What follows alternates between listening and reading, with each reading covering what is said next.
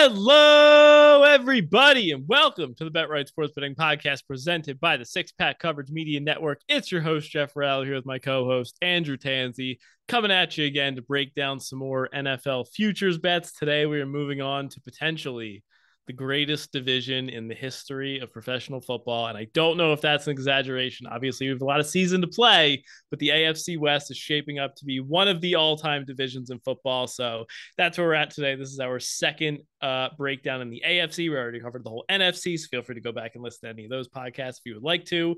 And we'll go team by team here, give out our kind of preview on each team, any bets that we have in, anything that we're eyeing up, and find some value on the board. Rue, how we doing? Good, man. Very, like you said, very exciting division here. Great quarterbacks, which obviously is what I think makes it probably the Yeah. greatest division ever. You're talking about Justin Herbert as the third best quarterback in this division. So, pretty exciting to see how this is going to shape up. It definitely makes it harder to bet win total over bets, I think, just because of how competitive this division will end up being. Yeah, for sure. I think the quarterback play is definitely the best in the league. And like you said, it's weird because you see some of these numbers like Mahomes and Andy Reid, 10.5. Like that seems Yeah. so low. But then you look at the schedule and the other teams in the division, it's so hard to find an over. It's just going to be a bloodbath. You could make a case for any of these teams to win the division. So Yeah. all right, ready to dive into the Kansas City Chiefs up first? Oh, yeah. All right, so they are the reigning AFC West champs. Their win total in the market right now is 10.5, around minus 110 on both sides to the over and the under, plus 170 to win the division, minus 200 to make the playoffs, and around 10-1 to win the Super Bowl. Off-season moves, they lost Tyreek Hill and Byron Pringle from the receiving corps, and then a couple offensive linemen, then Tyrann Mathieu and Anthony Hitchens lost on the defense. They did add Juju Smith-Schuster, Marquez Valdes-Scantling on offense, along with Ronald Jones in the backfield. Also added safety Justin Reed, and then a couple defenders in the draft: Trent McDuffie, quarterback, edge rusher George Karlaftis, and then a wide receiver from Western Michigan, Sky Moore. So a lot of moving parts here, but I think the main staples here, obviously Patrick Mahomes and Andy Reid. This will be the fifth season of Mahomes and Reid quarterback coach duo. So in their 4 seasons prior, 12-4, 12-4, 14-2, and then 12-5 last year, went over their win total easily in each of the first 3 seasons together.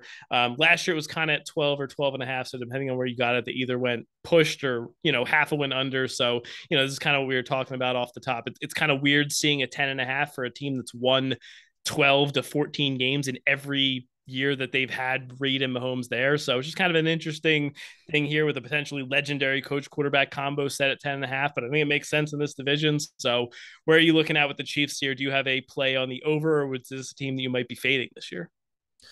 So it's weird. It's like if you just watched last season and didn't have a record to put to it, you would think the Chiefs had a down season because it really wasn't a pretty season. From But their they still standards, for sure. exactly, and they still won 12 games. So that's just kind of the standard they set. As you were looking at last season, oh, they didn't look great, but they still won 12 games. Yeah. And same goes with Mahomes. You looked at Mahomes during certain stretches of the season, you're like, there was some stretches where the offense couldn't score 20 points, but now you look at his stats. He finished fifth in QBR. He threw for 4,800 yards, 37 touchdowns. So when you look at that, you're like, if you're saying that's a down season from Pat Mahomes and you're sensing some regression back to the mean, the guy's looking at another 40 touchdown season, 5,000 yards. So I'm actually weirdly high on the Chiefs, and I didn't really expect to. Interesting. Especially with the loss of Tyreek Hill. Now, it didn't translate to an over bet just because of the schedule. Even outside of the division, they have some tough matchups, but it's definitely a team that I think if they get off to a little bit of a rougher start,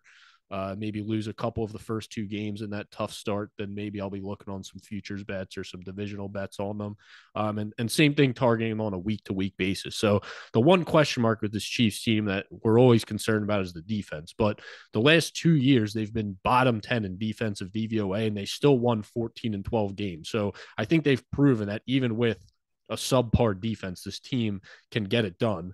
And on the offensive side, the big loss is Tyreek Hill, but I'm not looking at this like a Devontae Adams situation with the Packers. I actually think they did a great job of replacing Tyreek Hill with multiple guys. So you have three guys that can stretch the field in Hardman, MVS, and Sky Moore. You have Juju, who's a great possession receiver, close to the line of scrimmage type of guy. And then you still have Kelsey there, who's a do-it-all type of guy, down the field, possession, third down guy. So Yeah. I really am not looking at this offense that like I think they're going to take a step back because of Tyreek Hill. If anything, I think they're going to have a better year than last year just because of the depth they now have at wide receiver and the different looks they can present with all these speed guys on the outside. So I'm actually weirdly high on this team, and I'll definitely be looking at them from a week to week basis. But like I said, the schedule is just brutal for them, so it makes it pretty tough to take an over 10.5. And even the divisional matchups, I still think they're the best team in the division, but that's not to say they're going to have a winning record in the division. All these games are going to be probably 4 points or less in spread. Yeah. It could go either way. So I'm high on the team, but no bets on them right now.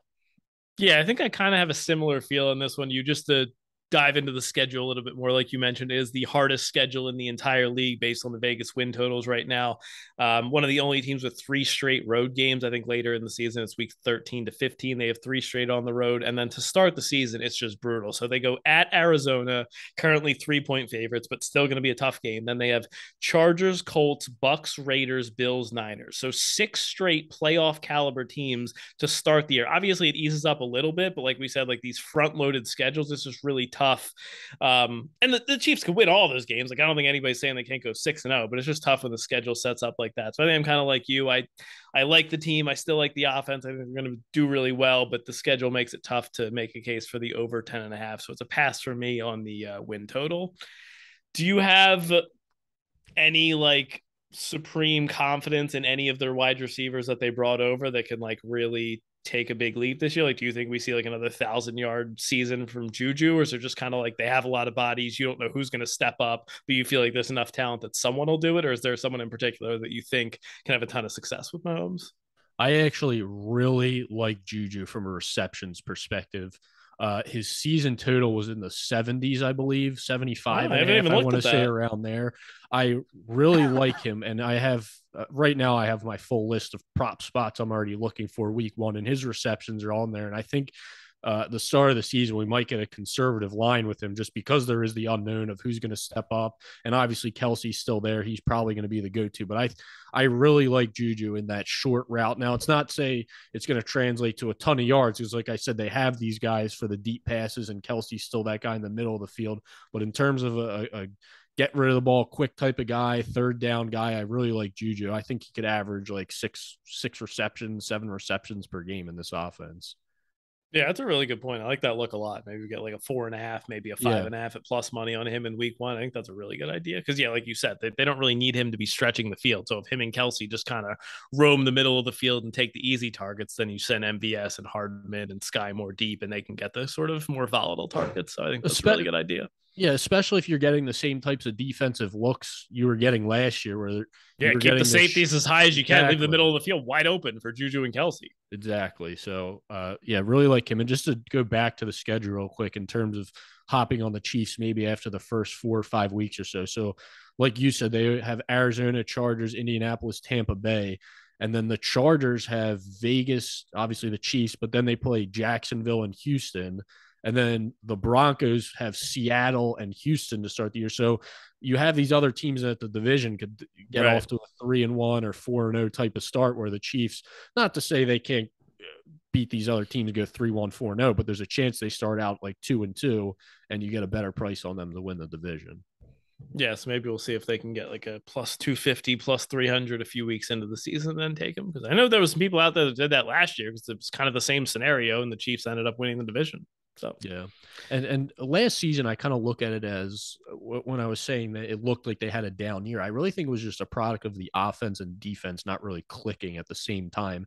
It felt like when the offense was great, the defense wasn't great. They were letting up a ton of points. And then that stretch towards the end of the season, and when they were playing some bad teams, the defense really stepped up, but the offense didn't look great. So it was kind of a grind of a season, but they were able to grind out 12 wins. So I And feel like honestly, they just had some like fluky, like I don't know if they were fluky, just like weird games. Like they had the one against the Ravens where they set up for the final field goal and the guy misses it, or there was a fumble on one. Tyreek Hill like drops a pass perfectly in his hands and it's intercepted. Like they had some weird, like really game breaking plays that were just like very out of character. It felt like they like could have at least won another 2 games last year.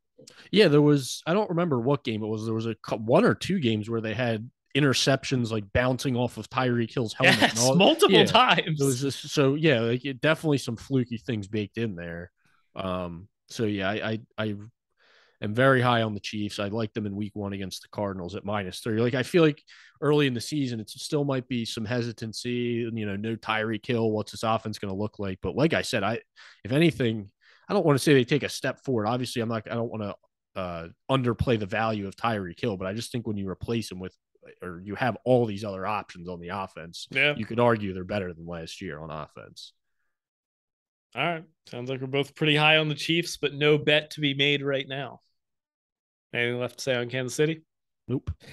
All right, let's move over to the LA Chargers. Second up in this division, their win total is sitting at a flat 10, but you do have to pay -130 if you want to go over. They are +240 to win the AFC West, around -160 to make the playoffs.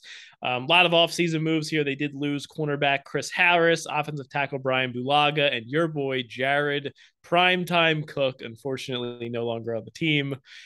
They did add Gerald Everett to replace Jared Cook, and then they got a bunch of big upgrades on defense. Linebacker Kyle Van Noy, defensive end Khalil Mack from the Bears, and then Patriots cornerback J.C. Jackson had a big year last year. So I think there's a lot to like on this team, especially from a talent perspective. Obviously, you have one of the most explosive passing offenses in the league with Herbert and all of his weapons, dynamic weapons. The defensive line should be really good with Joey Bosa. The secondary has tons of skill on it.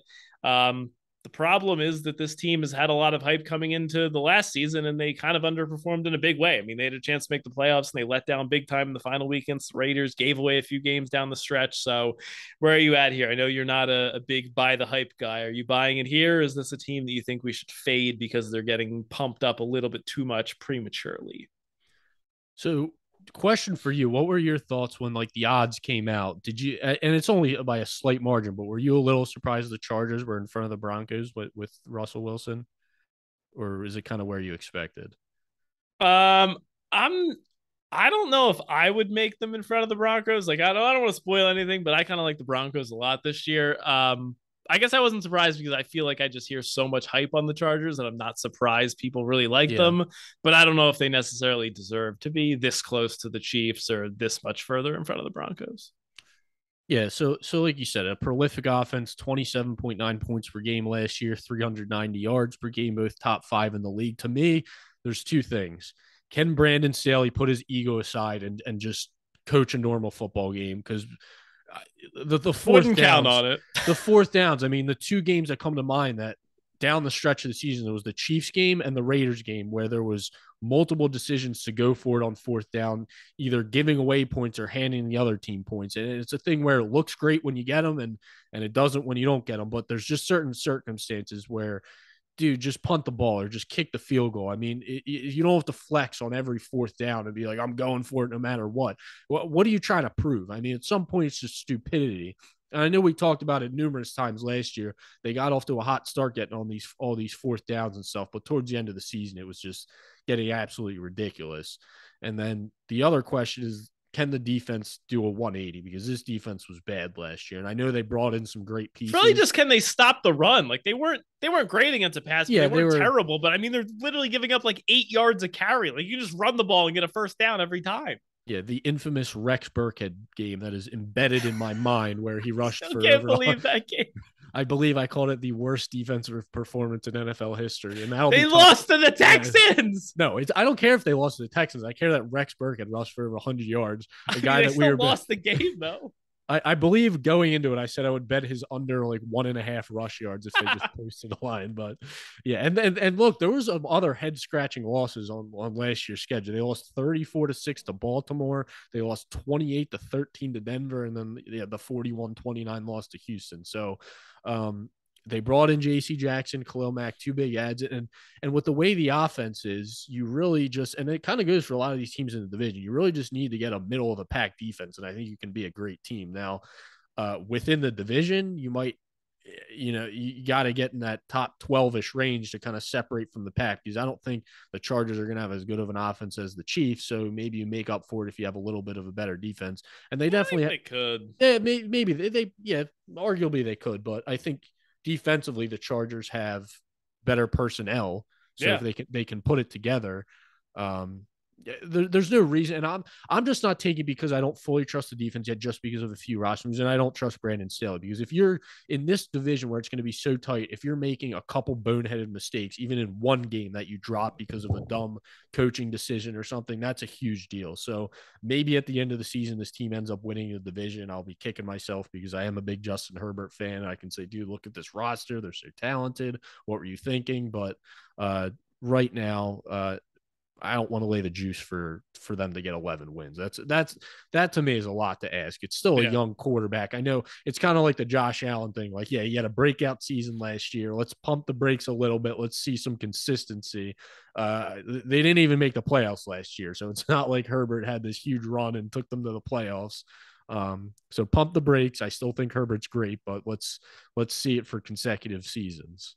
Yeah, I think the two things for me is kind of like you just said, the expectations and the bar that's being set here for a team that hasn't really accomplished anything. It really feels like the Eagles and the Chargers are two of the most hyped teams this offseason. And I mean, at least the Eagles made the playoffs last year. Like, I know they both won 9 games, but at least the Eagles made the playoffs. The Chargers are kind of getting all this hype. You have to win 11 games to hit the over, and like they didn't really accomplish anything last year. So I think that, and I just still have concerns on the defense. Like, there's just a decent chance in my mind that Ronaldo Hill, their defensive coordinator, might just flat out stink. Like, I think their roster was pretty good last season. They still had Joey Bosa, Kenneth Murray, Asante Samuel, and Derwin James in the secondary, and they ranked 24th in EPA per play on defense and 31st against the run. So great, they have all this talent, but like if their defensive coordinator sucks and their head coach is all offense, like they might just not be a great defense because they don't have a great scheme, because they're letting everyone run so much up the middle that they just, they're so worried about stopping the pass, and it's just clearly not working. So I think that's my issue. I do think I'm not going to bet the under here just because I could see this team having a ton of success in the regular season. Like, I wouldn't be surprised if they won 10 or 11 games. I'm kind of hoping they do so that they can host the playoff game, and then we can like really drop the hammer and fade them. Because if we got the Patriots, the Chiefs, or the Bengals, a team like that as a dog against this team in the playoffs, like I would be all over that. I could not wait to fade this team in the playoffs. So that's kind of my hope. Not really going to touch them in the regular season. Could see a big regular season, and then we fade them hard in the playoffs. You could fade them on a week to week basis. We can definitely look at our spots. It's just hard to know if I'm going to be able to do that now because I don't know what the lines are going to be. But yeah. Yeah, +4 against the Raiders, they're -4 against the Raiders in week 1. I kind of like the Raiders there. Definitely going to bet the Raiders. They're +3 in Kansas City week 2. So yeah, I mean, who knows? The Chargers blow out the Raiders, and you get maybe a possible line under a field goal. So so there's potential to fade the hype early in the season. Now, unfortunately, after the first 2 weeks, they get Jacksonville and Houston, so we'll see where those spreads are at. But there's definitely opportunity there, and if they come out and you see Vegas and Kansas City running right through the teeth of the defense and nothing's changed, then it's definitely going to be a little bit concerning. And you may have a spot where week 5 you could possibly take Cleveland and with Jacoby Brissett at quarterback. So I think there's going to be opportunities here based on what we see to start the season. Yeah. All right. Anything left to say on the Chargers? Nope. All right. Let's go over to the Mile High City and the Denver Broncos. Their win total is either 9.5 or 10, depending on where you're looking. The juice is a little bit different based on what number you have. +275 to win the AFC West, -140 to make the playoffs. Vic Fangio is out at head coach. Nathaniel Hackett, former Packers offensive coordinator, comes in to replace him. Obviously, the big offseason acquisition, quarterback Russell Wilson from the Seattle Seahawks. They also got right tackle Billy Turner, defensive end Randy Gregory from the Cowboys, and then the Eagles' leading tackler Alex Singleton at linebacker. Couple players that they lost, obviously Drew Lock and Teddy Bridgewater probably won't be needing them. Tight end Noah Fant, and then a couple cornerbacks, Bryce Callahan, Kyle Fuller, and then they lost defensive end Von Miller during the middle of the year last year. And then one injury note, we did just find out that Tim Patrick tore his ACL in practice maybe a week ago, so he's going to be out for the season, but still a pretty decently deep receiving core. So where are you at here on the Broncos? Do you like Russ in Denver and his new look offense, or is this a team that's in for some trouble? Where do you see them? So I think it's a dangerous team, and it's kind of a team I look at that they were just missing that quarterback. They have great weapons, like you said, a deep receiving core. They got two good running backs. Maybe not an elite defense, but I kind of like them as a potential to be the best division in the league. I think they have two solid cornerbacks. They added Best defense in the league. Division. Did I say league? I meant division. Oh, best defense in the division. Defense within the division. Defense. I think you said best division in the league. I don't know. Yeah, sorry. Best defense in the division. Okay, got it. With two solid corners on the outside, like you said, brought in Randy Gregory to rush the passer. So they have good pieces on defense, and it's a situation where Russell Wilson, as great as he was in Seattle, there was always this cloud there that they're holding him back because they were this run-first offense that, when they turned Russ loose, it's like, yeah, this dude's a top 5 quarterback, but then it's like, no, we want to run the ball. Reel him back in. He's getting too loose. We're winning exactly. too many games. It's like, exactly. So with Nathaniel Hackett coming in, I know he's a first-time head coach, but pair him, who's been with Aaron Rodgers, a veteran quarterback in Russell Wilson, I think this offense can be great.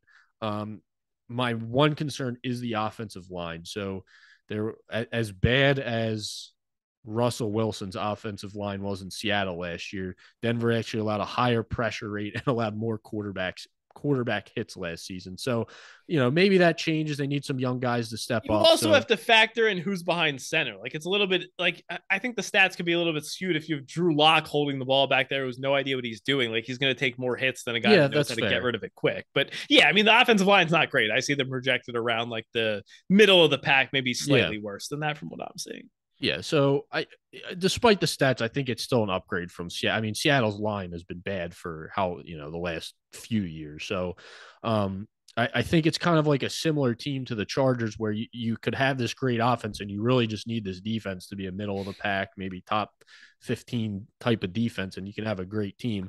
And like I said, I kind of lean them over the Chargers just because I as great as Herbert was last year, Russell Wilson's still a better quarterback. I think that they're somewhat, similar, good personnel on defense with some potential, good weapons on offense. So again, no bets for me here. It's just I found a 9.5, but it was juiced to like minus 145, and the matchups with the Chargers, they could very well be coin flip games. They could split the game. Same thing with the Raiders, Chiefs. So there's so much volatility within these divisional matchups. It's just so hard to predict these win totals and who's going to win the division. All right. Sounds like a pretty bullish case on the Broncos. So no bets for you. Nah, no bets. Well, I do have one bet, but I'll come back to it. You can give your spiel. All right. I have 2 bets here in my spiel. We're not going with the win total. We're not going with the division. I think the ceiling for this team is infinity. Give me the Denver Broncos at 17-1 to win the Super Bowl. The only team that I have bet to win the Super Bowl that's actually still has current odds because I bet the Bucks before it changed. But I think this is the year that Russell Wilson finally gets unleashed. This is a quarterback that threw for 40 touchdowns and only 13 interceptions in his last year that he was fully healthy. What if I told you that he did all of that with Pete Carroll, like we said, actively sabotaging him in every game? I think that people think Russell Wilson is like a really good quarterback. What if he's actually incredible? What if we don't even know how good he is because he's been held in this 1940s offense in Seattle and constantly held back? I think they have the roster. They have talent on offense. I think Sutton and Judy are awesome weapons on the outside. KJ Hamler gives them some speed. Javonte Williams, I think they're going to give him more carries than Melvin this year. He's an awesome running back. We love the defense. And then Nathaniel Hackett, yes, he's a big unknown. This is a guy that's worked with Aaron Rodgers for multiple years. Vic Fangio was another terrible head coach. So I firmly believe that Hackett is an upgrade over him coming in here. And look, we've seen precedents with this over the last few years. It's kind of been like a weird scenario, but Stafford goes to the Rams last year. What happens? Oh, they win the Super Bowl. What happens the year before that? Brady goes to the Bucks. They win the Super Bowl. This year, the big quarterback acquisition was Russell Wilson. Maybe the Broncos are going to go and win the Super Bowl. So I don't think it's crazy. I think this team can accomplish anything you want them to this year. And I'm also going to go with Russell Wilson. Sorry, what were you going to say? No, I was going to say that's like a great comparison because you look at the Rams and you look at the Bucks. It was kind of the same thing. They had the roster. The guys are there. You're just missing Yes. that quarterback. Go ahead with your Russell Wilson MVP bet because that was my one bet too. Russell Wilson to win MVP at 17-1. We know the narrative has been there for years. Like I said, last season fully healthy, 4,200 yards and 40 touchdowns in only 16 games. So and look, you bring in Nathaniel Hackett. Like, yes, he was the offensive coordinator, wasn't the head coach, but like, guess who he just coached? The guy that won back-to-back MVPs in Aaron Rodgers. So if there's anyone that knows how to design an offense and help orchestrate something that could win an MVP, it's Nathaniel Hackett. So I love that pairing of coach quarterback combo. I think this is the year that Russell Wilson gets it done. And the fact that you already have that narrative, like, yes, he still needs to put up the stats, but I think if it's close between him and a guy like Herbert, who's kind of up and coming, I think they would give it to Russell Wilson just because of this narrative of he's been so good, but he's never really been in the MVP conversation. He's never gotten the vote. So give me all of that. Give me all of the Broncos ceiling outcomes this year. So I'll add a couple things to that because that was my one bet is Russell Love it. MVP. Love it. I know we didn't even talk about that. It's pretty awesome. Yeah. Starting with him being held back in Seattle and all that, like he has potential for better years than we've seen. But add on to that the Broncos say they come out and win this division. I mean, the quarterback who wins this division is going to have a damn has good to be case. A front runner for MVP. Exactly. Like, yeah. And he's priced behind Mahomes. He's priced behind Herbert. So, you can make, if you like the Raiders, I think you take a piece of Derek Carr because it's the same situation. But on top of that, you take a team that has won 12 combined games over the last 2 seasons. If they win this division, you're then winning like you said, possibly the toughest division ever in football and a legit Super Bowl contender with the only one change on the team really being Russell Wilson. Well, obviously a new coach and stuff, but roster wise, It's like, the same core and pieces are there. You're just bringing in Russell Wilson. So add on those 2 factors. And I think some of the guys Wilson's price around and price behind, I think the value is great on him for MVP. Yeah, and I think, like you said, Russell Wilson's going to get all the credit if this goes well. Like, people say Nathaniel Hackett did a good job, but like, I could see, I don't know, if the Chargers have a big year, like, yes, Herbert will get credit, but like, I think people will also be talking about how amazing Staley is and how in love they are with his 4th down decisions. Like, if the Broncos win 11 games, I think it's going to be 100% because of Russell Wilson, because of, like you just said, this has been a bad team for the last few years, even though we think the roster is good. What changed? It was Russell Wilson. So yeah. Love that. Yeah, I'm glad we're both on that. It's pretty awesome. I didn't know if you were going to be in on the Broncos or not. It was kind of like the more I dug into them, I was like, I think I really want to put the stamp down on this team. This is my team. All right. Ready to go on to the Vegas Raiders? Broncos Vikings Super Bowl. I can see it now. Every week. We're not doing it. All right, what would you price the Super Bowl if it was Broncos? Yeah, dude, what is it? What is the look ahead line on Vikings Broncos -3, and I'm betting the Broncos. All right, the Raiders round out our AFC West division here. Their win total is at 8.5, plus 700 to win this division, and plus 180 to make the playoffs. Josh McDaniels is going to be the new head coach here in Vegas. First time coaching since he was on the division rival Denver Broncos back in 2010. Shout out to Tim Tebow. Offseason acquisitions, Devontae Adams, the big one, then defensive end Chandler Jones and quarterback Rock Ya-Sin from the Colts. They did lose Yannick Ngakoue, Casey Hayward, and Corey Littleton off on the defense, and they lost Brian Edwards and Zay Jones, some depth at wide receiver. Nothing really notable in the draft. They took a Georgia running back, Zamir White, in the 4th round, so we'll kind of see how that split between him and Josh Jacobs goes, but nothing really notable here. What do you got on the Raiders? Is this a team that can make some noise in this division, or are they clearly outclassed by the top 3 dogs in the West? So this is like an uncharacteristic bet for me, I'd say, and I'd bet the Raiders over 8.5 wins. You did? Wow. And this is actually really, if you dive into this, it is probably one of, if not the biggest regression spot of the offseason. And I bet against it So listen to this. So the Raiders Wait, trailed. my head is all in a pretzel right now. Go Based ahead. on the regression that's coming, it should be an under bet. Now I think there's some regression baked into the line. They're at 8.5. They won 10 games last year. So Obviously, you're betting on the I'm betting regression the opposite of what regressing I'm betting to on. Look, I'm betting on the opposite of how I normally bet, is what I'm saying, which is why it's what is the untenable. opposite of regression? Progression? Positive regression. Anyway, Okay, go on. this team trailed in 15 out of 17 games last year. Not good. They were 7-2 in one score games. Not what you want. They ended the season with a minus 65 point differential. That was that all? Which which resulted in 6.8 Pythagorean wins. So they outperformed that by 3.2. Just a bit. So why do I like the over here? Well, one, I love Josh McDaniels. I love that hire. So you mentioned he was with the Broncos. He was 11-17 as their head coach. He didn't even make it through 2 full seasons, but he had a combination of Kyle Orton and Tim Tebow as his quarterback. So not really given a chance there. After that, he went to the Rams for a season as their offensive coordinator and was gifted with Sam Bradford as his quarterback and Brandon Lloyd as the number 1 wide receiver. Since then, with the Patriots, now I'm going to say these numbers, and yes, I'm fully aware Tom Brady was at the helm, so it's harder to decipher how much of it was McDaniels and how much was just the greatness of Brady. But since then, the Patriots have averaged the highest points per game in the NFL at 29.5, the highest red zone TD percentage, and the fewest turnovers. So yes, Brady is a large part of that. But let's just look at last season with a rookie quarterback, Mac Jones, at the helm. They averaged 26.6 points per game, which was 6th in the league, 7th in the league at converting on third down, top 10 in both rush and pass success rate, and number 7 in red zone scoring. So to me, the Patriots are awesome. Talk to me about the Raiders. So what does that mean for this Raiders team?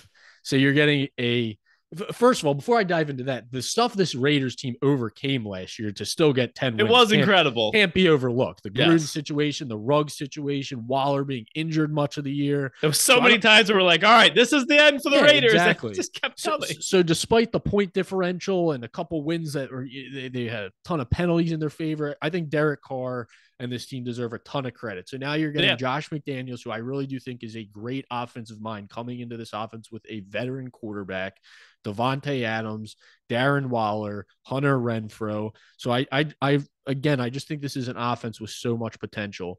The offensive line is the biggest question mark for me. You're going to need some younger guys to take a step forward if you want to have an average to above average offensive line. But I think with McDaniels calling plays, and you saw some of it in the Hall of Fame game, actually, which I obviously don't want to take too much away from, but I think you're going to get a lot of screen passes to slow pass rushes down and quick throws. That was what Brady and the Patriots were really notorious for, not taking a ton of sacks, getting rid of the ball quickly, taking the shots when they're there. So I think you're going to get a lot of that same situation here, and you have the personnel to do it with the weapons they have. You have 3 great possession receivers in Adams, Waller, and Renfrow, and Adams and Waller are both deep threats as well. So I think you have great weapons on the offense with McDaniels will maximize. And then on the defensive side of the ball, you brought in Chandler Jones to pair with Max Crosby, which should be a fantastic pass rush.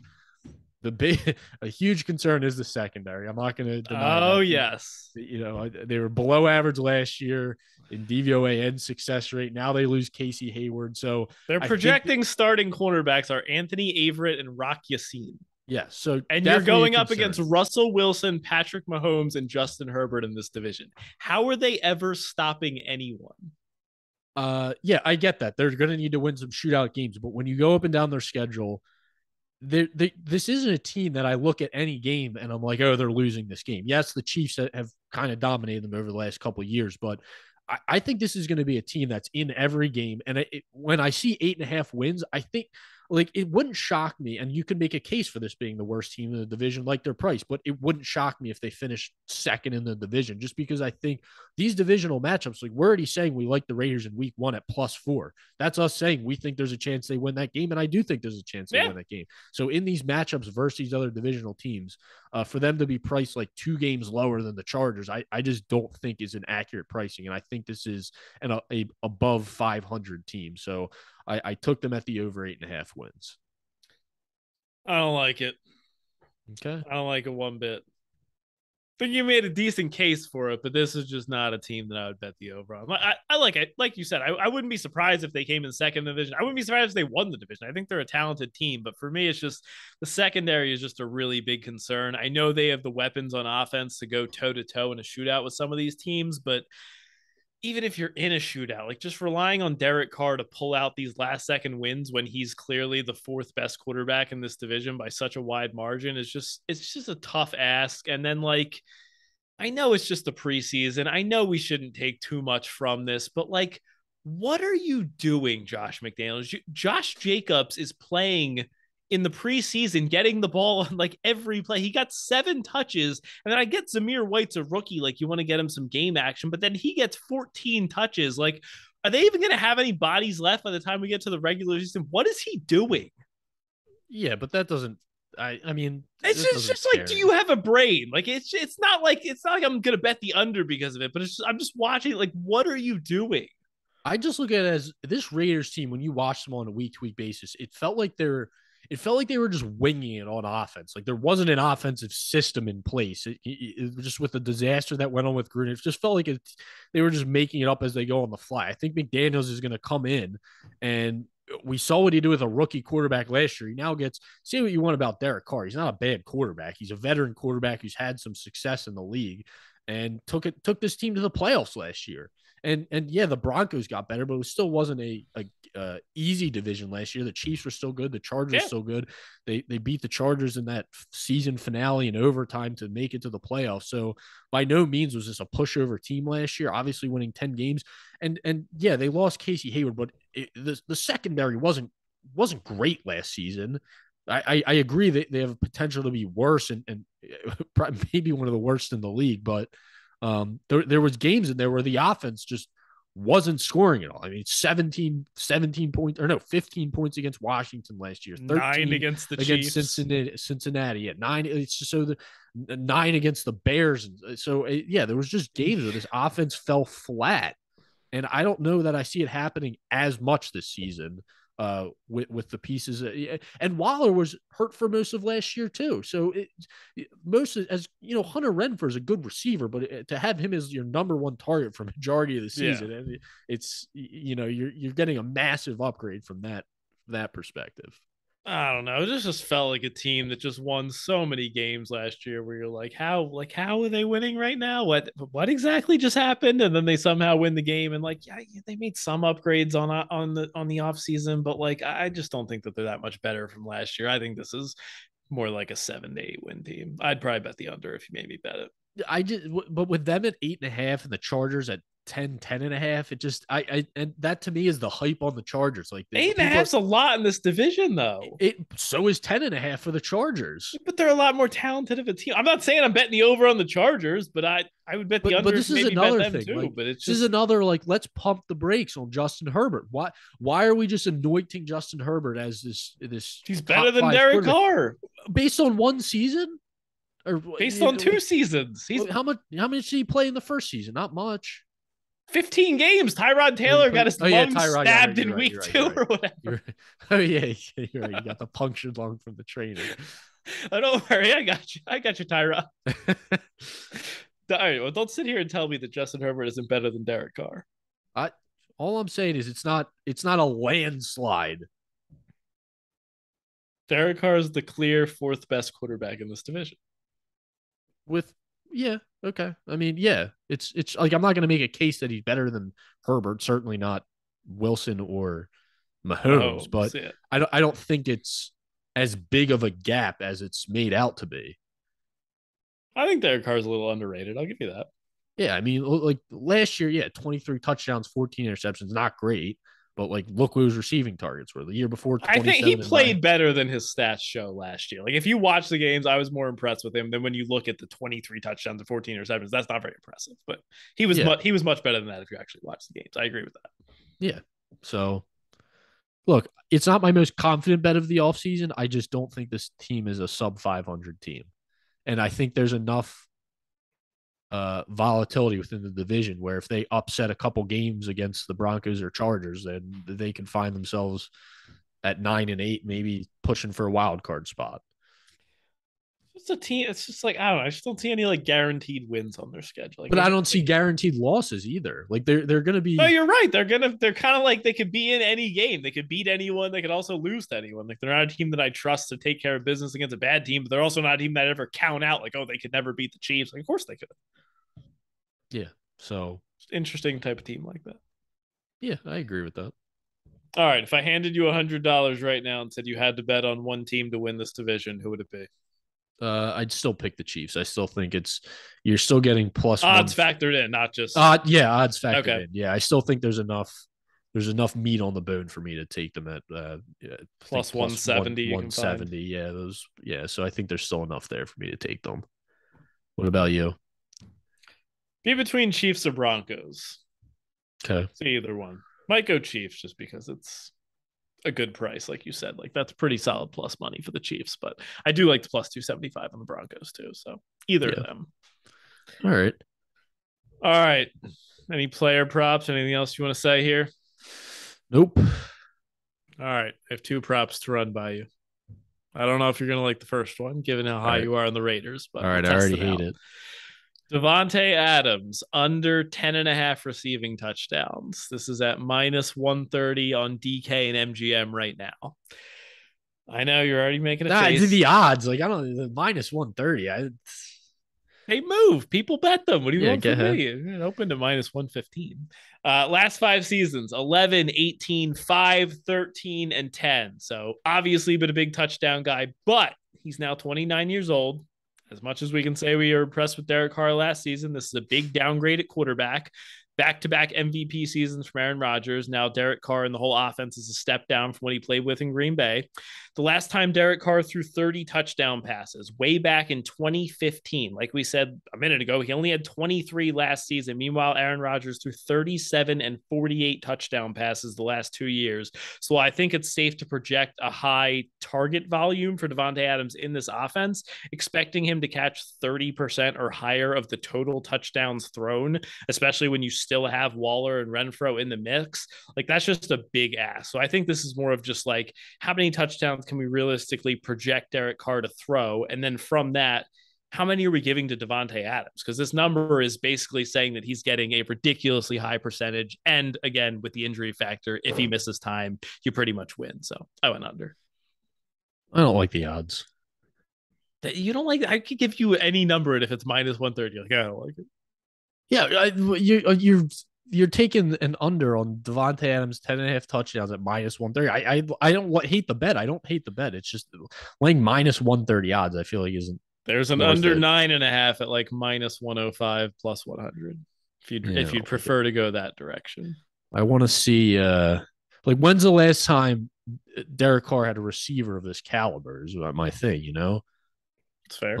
Maybe it's why he doesn't throw so many touchdown passes. So in the year that he threw for 30 touchdowns, Michael Crabtree had 9 touchdowns in 16 games. So he had under 10.5 is what you're saying. He did, but I would say Davante Adams is slightly better than Michael Crabtree. So he did have Amari Cooper for a few years in his younger days. He was never a huge touch. So Cooper, I'm just saying he had a really good receiver on his team. Not necessarily a big touchdown guy, but like he did have an elite wide receiver early in his career, and he was at like mid-20s touchdowns most year. So Cooper was there. I think this was his rookie year when Carr threw 30. So Crabtree had 9 and Cooper had 6. It's a pretty good receiving core. Yeah, just and Michael Crabtree was 28 years old at the time, so it wasn't a spry young Michael Crabtree. It's not a spry young Davante Adams. Yeah, but I'll take a 29-year-old Davante Adams over a 28-year-old Michael Crabtree. Okay. It's one of those bets that I don't hate it. I just don't like minus 130 for it. Can I interest you in another? They also already have chemistry too. Don't forget that they played in college together. So that is the dumbest. The dumbest. I knew that was going to set. I hear so many people say that. It's like, oh my god, he caught a pass from him 7 years ago in college. Like, there's so much chemistry there, as if anyone on earth remembers anything they did 7 years ago and how it could impact them right now, like from a sense of catching a football. It's the dumbest argument. I know you're not making this. It's just like the amount of times I've heard that this offseason. Like, oh, there's chemistry there. Like, he's caught 5,000 passes from Aaron Rodgers between that last pass and this next one. Like, you think he remembers anything about Derek Carr throwing a football? My God. Same with Hollywood Brown and Kyler. You hear it there too. What, they played together when they were 6 years old or something? Like, No, in Oklahoma. chemistry from Pee Wee Yeah. football. They were the dynamic 1-2 punch that won the Yeah. Pee Wee title. All right. Speaking of minus 130 odds, I have one more prop to run by you, priced at minus 130. Okay. Are you a pass already? You get displayed on me. I think I already texted this one to you, so I don't know what your feelings are. But Joey Bosa under 12.75 Oh yeah, you did sacks, minus 130 on DraftKings. He is entering his seventh NFL season. Would you like to guess what his career high sack total is? 12. 12 and a half, which is under 12.75. So right off the top, we are looking at a seven. What are you counting? I was doing the math. 12 under 12.75, making sure that adds up. I was kidding. Go ahead. All right. Really throwing me off here. Okay, so right off the top, we have a 7-year veteran that you were betting on to have the best year of his entire career if you're betting the over. His career high 12 and a half sack total was way back in 2017. The last 4 years, 10 and a half, 7 and a half, 11 and a half, and 5 and a half. 2 of those seasons were cut short due to injury, but in his last 2 full seasons, 10 and a half and 11 and a half sacks. The Chargers did make some upgrades on the D line, getting Khalil Mack. You could kind of make a case that helps Bosa, or you can make a case that Mack's going to steal some of those sacks, so it actually hurts his case.